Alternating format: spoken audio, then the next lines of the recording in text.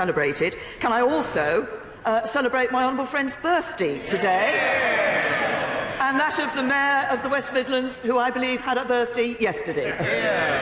Michael Fabricant. May I associate myself with my right honourable friend's earlier comments, if not the birthday greetings, for which I thank her. The West Midlands was the very first region in the country to launch its industrial strategy, and I think it's the best regional industrial strategy.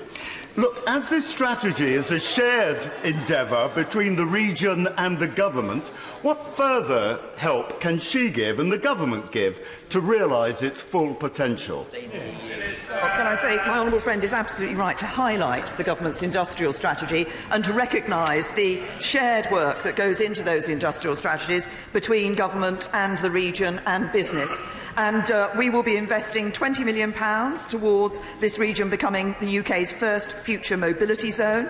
That will be introducing new technologies to encourage more seamless and efficient journeys, investing up to £50 million to put the region at the forefront of 5G developments as a new innovative home to the UK's first multi-city 5G testbed, and £332 million from the government's Transforming Cities Fund to extend the city region's metro system. It's this shared vision for inclusive growth that shows how we can reach our potential and do so in a way that benefits all communities.